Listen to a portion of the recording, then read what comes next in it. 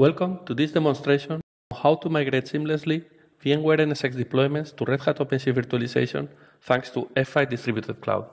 This use case is for customers that want to migrate their VMware deployments to non-proprietary virtualization infrastructure. Migrating away from VMware with NSX is very challenging because these migrations are very disruptive. The solution that we are presenting consists in replacing the VMware vSphere hypervisor with Red Hat's OpenShift Virtualization open source software. The networking component to be replaced is NSX, and we are not assuming any specific load balancer used. As replacement, we will use F5 Distributed Cloud for both networking and as a load balancer. Finally, we will leverage Red Hat's migration toolkit for virtualization to migrate the workload VMs from vSphere to OpenShift. Let's take a look to the overall solution. OpenShift provides hypervisor and VM management, and also layer 2 networking, including overlays and microsegmentation.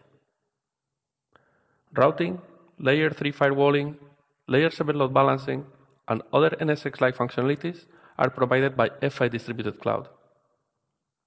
F5 Distributed Cloud additionally provides functionalities such as enhanced application layer security, DDoS defense, and a hybrid networking model, amongst others. This is the overall network setup of the demo.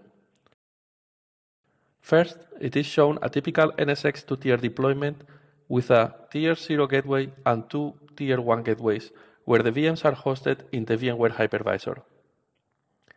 The NSX deployment will eventually be replaced by F5 Distributed Cloud. We will deploy in parallel an XCCE site for each Tier 1 gateway, and this will be hosted in OpenShift Virtualization. Note that we don't need a component for replacing the Tier 0 gateway, as its functionality is bundled in the XCCE sites, effectively flattening the NSX two-tier topology in a single tier. This is transparent to the VMs. We call these Tier 1 gateways and the replacement XCCE sites left and right. It is not casual that the networks in both VMware and XC have the same color. This is because the same networks will be hosted in both deployments concurrently using the same IP addresses. In fact, F5 Distributed Cloud will allow VMs of a given network or even a VIP coexist in both deployments simultaneously. In our network setup, we also include an external client to demonstrate external connectivity. Next, let's see the view of the setup from the load balancing point of view. The NSX deployment surely will have already a load balancer. This could be BigIP, Nginx, NSX load balancer, AVI, anything really. Initially, migrating such a scenario would be very disruptive because any load balancer in the market other than F5 Distributed Cloud doesn't allow clients and servers to be in both NSX and the migrated deployment concurrently while using the same IP addressing in both. This means that using any load balancer other than F5 Distributed Cloud will require whole networks to be migrated before being operative. This implies a very long and risky service disruption. We are talking about hours in the best case. Service continuity is the challenge of NSX customers that want to migrate away from it. In this demo, we will show a stage approach which allows the incremental relocation of VMs while keeping all capacity available at all times. This stage migration approach has two main stages. The first stage is replacing the existing VIPs in NSX with VIPs implemented by the F5 XCCE components.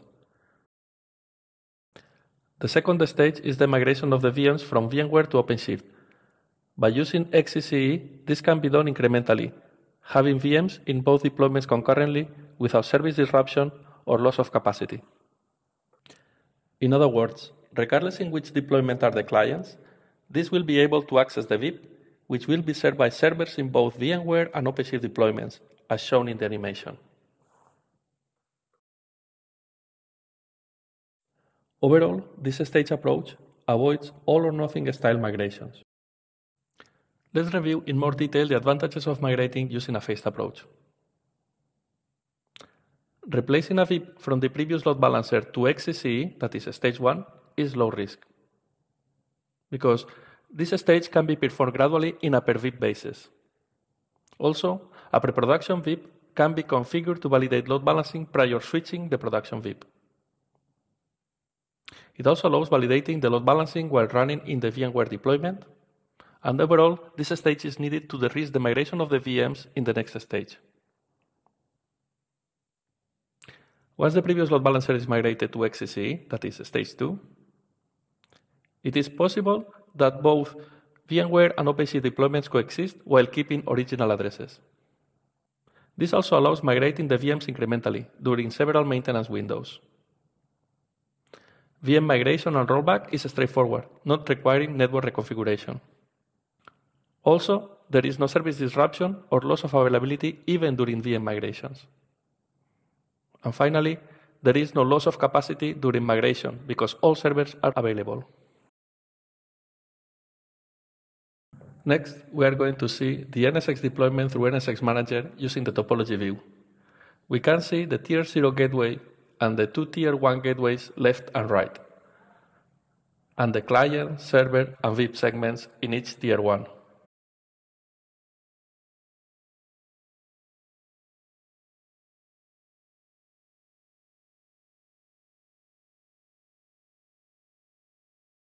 The CE will be additionally connected through an outside segment. This additional segment allows the CE to keep external connectivity after we migrate the workload segments to the XC deployment. Now we are going to see the different CEs in the XC console. We can observe the CEs acting as load balancers in the VMware NSX deployment and the CEs in OpenShift that will replace NSX. Please note the names chosen for the CEs. The NSX and XC CEs have the same base name, but the CEs in NSX have the suffix original. This is a way of referring to these as the ones going to be replaced by the CEs in OpenShift. Next, we are going to see the different VMs in the hypervisors.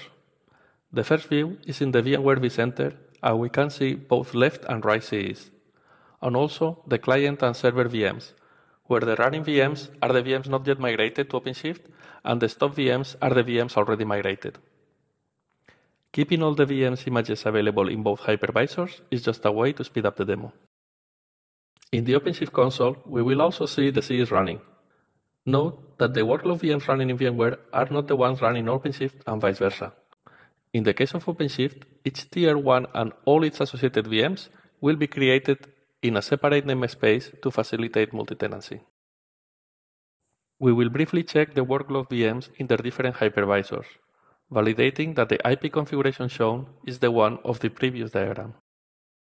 Let's see how all this works. We start showing the traffic flows from clients that are in VMware. These non-migrated clients will be able to reach servers in both VMware and OpenShift thanks to distributed cloud capabilities.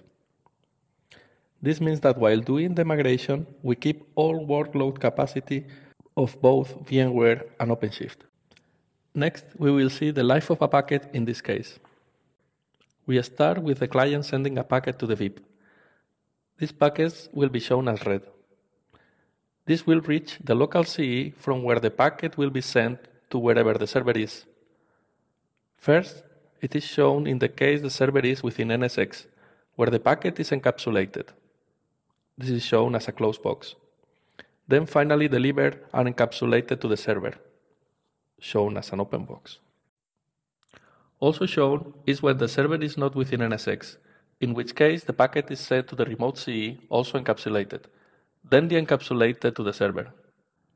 Overall, this encapsulation allows to keep the addressing in both NSX and XC transparently without requiring to do any change in the routing of the infrastructure. The traffic flows from clients in OpenShift, that is, in clients that have been migrated, is analogous to what we just saw. The packet is always sent unencapsulated to the local VIP, then encapsulated to the CE where the server is, and finally de-encapsulated for its delivery to the server. This happens regardless the server is in the OpenShift or in the VMware deployment. Note again that the packets without encapsulation are shown as open boxes and the encapsulated packets are shown as closed boxes. Next, we are going to show how all these flows can happen simultaneously. At the bottom of the screen, it is being shown the logs from both servers, where at the moment only the health checks from XC are received. Then we start sending traffic from the client in VMware with IP address ending with .30. And we can see how this IP address is reflected in the logs of both servers. Finally, we start sending traffic from the client in OpenShift as well, with IP address ending with .31, and we can see how this IP address is reflected in the logs of both servers as well. Next, we are going to see how these two deployments interoperate with the other enterprise networks while having the same IP addressing in both. Both NSX and XC deployments will advertise the networks using BGP. By default, the upstream routers will have a higher preference to NSX routes. This means that the networks in NSX will be routable to the outside and that the VMs in the XC deployment can only reach outside if snatted. In this slide, we are going to show the case where we have migrated all the networks but not yet the VIP network. The traffic flow is very similar as previously. The external client will send the traffic normally, reaching the CE in the NSX deployment by default. There, the packets will get encapsulated and sent to the CE where the servers are active, which is the XC deployment. There, the traffic is de-encapsulated and sent to the servers.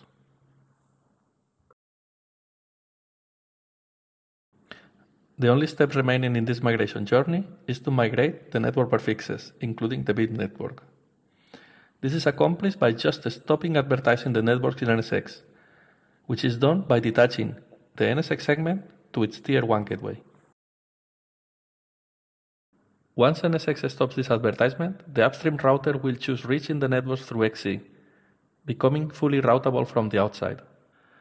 The traffic path for the external client will change, and now the request will be sent to the VIP in the XC deployment. From there, it will be encapsulated to the CE where the servers are. Finally, it will be delivered to the server de-encapsulated. Let's check how seamless this transition of prefixes is. In the top of the screen, we can see the same servers with the same IPs in both VMware and OpenShift deployments. The ones in the VMware deployment are unavailable because these have been migrated.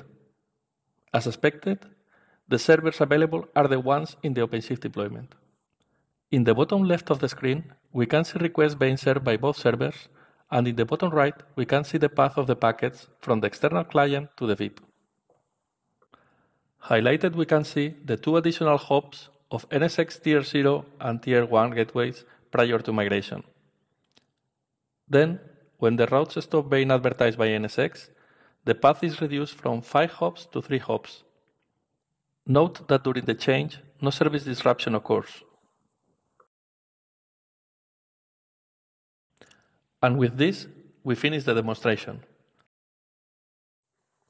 Finally, we would like to highlight some key takeaways from this solution. F5 and Red Hat have a long-standing joint alliance with certified solutions and satisfied customers. Red Hat on OpenShift simplifies the management of containers and VMs via a single pane of glass. F5 Distributed Cloud and OpenShift Virtualization allows replacing VMware and NSX. XC additionally provides application network security and a hybrid cloud model. Overall, the solution proposed allows coexistence of both deployments and a gradual migration without service disruption or reduction of capacity. With this, we finish this video that we hope you have enjoyed. Thanks for your attention.